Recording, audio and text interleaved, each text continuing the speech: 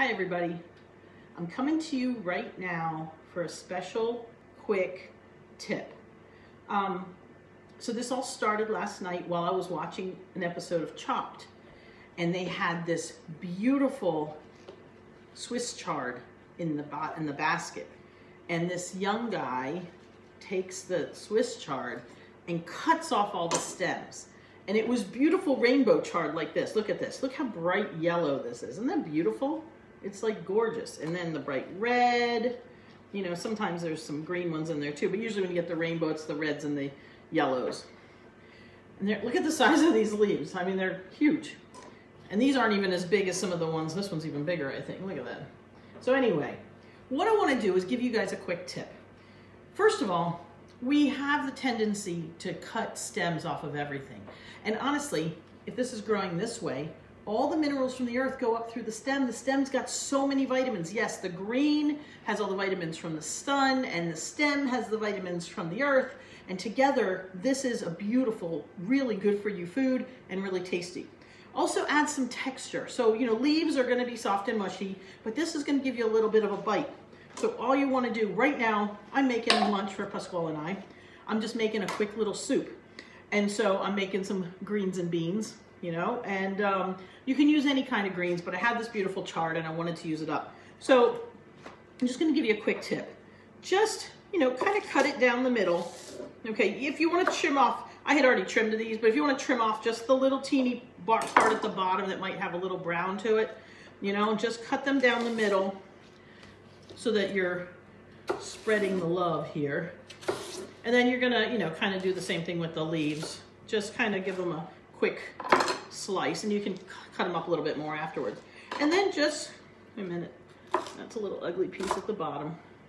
Just put that off. Okay, and then just cut these up and put these in your food. Look at how pretty it is. It almost looks like red and green pepper pieces, but it's got little pieces of green leaf stuck to it. So anyway, so I have in my pot already the normal carrot, celery, and onions. Already started to saute, and some garlic. And now I'm just gonna put in these here to saute just for a couple minutes. So what I start my soup with is some olive oil, and then I saute my veggies real quick, and then I'm gonna put my water in. So let me put this back on. I turned it off for a second, just so I could, okay, it's on. So I'm just gonna cut this up. Put this in the soup. These are really big, so even if you fold them over, kind of cut them down the middle. This one leaf is like monster. Okay.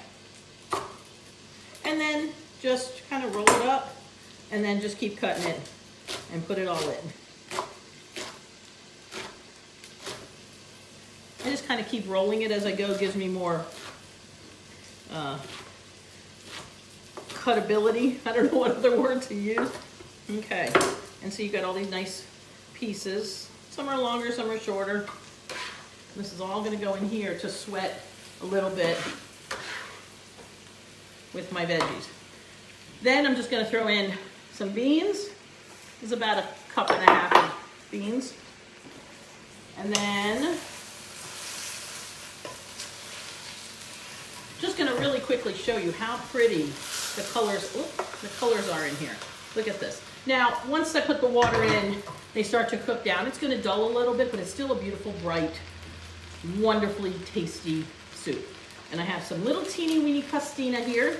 These are the acini di pepe, those little pepper seeds as they call them, peppercorns. They're little teeny balls.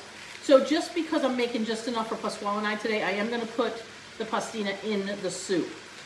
Otherwise, if there was more of us, or if I was making a lot to save for tomorrow, I would cook the pasta separate and then put a little bit of the pastina in my bowl and put the soup on top. That way it doesn't get too thick and gunky.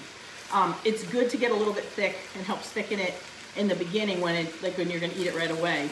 But if you're going to try to save some for tomorrow or something, cook the pasta separate from the soup. That's my tip. So anyway, Swiss chard. Use the whole stems. It's tasty, it's colorful, it's beautiful, and it's really good for you. And that's my soup tip for the day. I put some bunch of green almost every soup I make. So think about it. Get one little bunch as you're walking through the store, one little bunch of Swiss chard, one little bunch of kale, what else? No, you know, whatever other greens you can cook with. I've even put romaine lettuce in there. Romaine's got a lot of vitamins, and it's because it's hearty, it's good in a soup. So anyway, there you go. Have a good one. Mwah. I'll see you guys next time. Ciao.